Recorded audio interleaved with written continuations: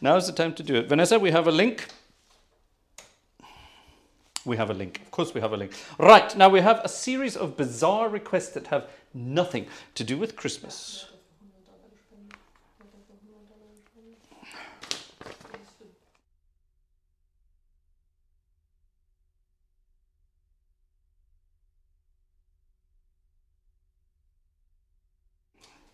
Right, now this is an exciting request. We had this about a few months back.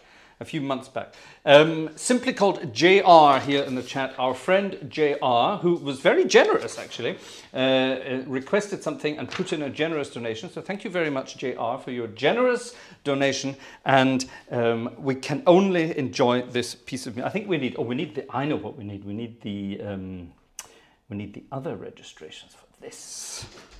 We need the tinkly registrations for this. Okay, Vanessa's disappearing. Bye-bye. She's off. Where's she going? We may never know. You may recognize this. If you do, dance along. Quick drink on the way past. Recently, someone was asking, what do I drink during these concerts? Is it white wine? I wish it was. We basically live in a teetotal household here. Vanessa and her entire family don't drink, which is a terrible shame because I'm Scottish. And yes, this is sort of fizzy water with a splash of lime. Isn't that decadent? And that's it.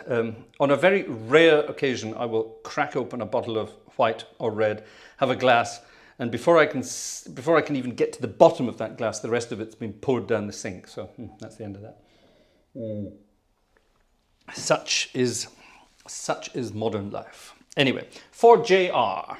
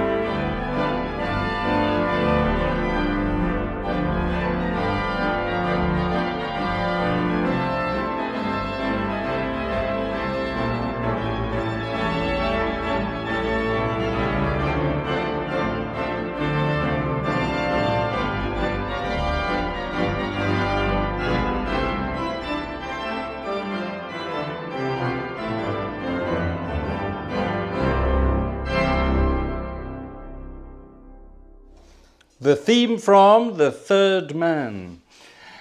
Anton was the composer, and a big, enormous, rotund guy was the director. Who was the director? The Harry Lime theme. Who was the director?